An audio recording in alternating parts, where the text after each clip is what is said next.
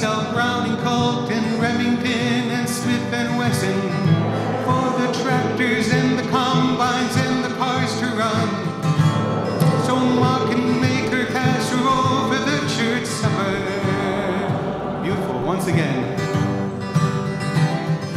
Guns for the farmers. This land is your land. This land is my land. From California to the island. From American forest to the Gulf Stream.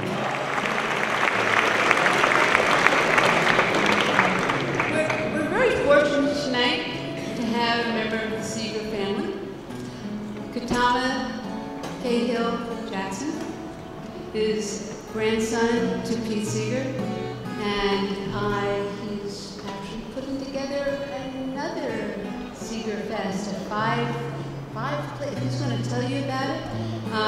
So get ready to have a summer of Pete Seeger. Kitama, could you come and tell us about your grandpa?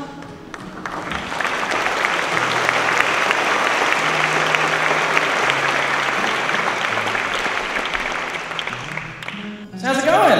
Everyone having fun so far? Good. It's so funny. How many people here were at my grandmother's memorial? Because I'm putting together SeegerFest. It's 5 days. It goes from July 17th to July 21st, and it's going to be throughout New York City and the Hudson Valley. They're all free. You can't even make a donation if you want to. And you can go to www.SeegerFest.org to check them out. My grandfather and my grandmother meant a lot to a lot of people, including everyone in this room. And it's just so sad to not have them anymore. But I think that all of these different events show the love that people still have for them in different communities. I think if they were here tonight, they would say to look up here, and my grandfather would ask someone for a Sharpie to go up there and put it an apostrophe.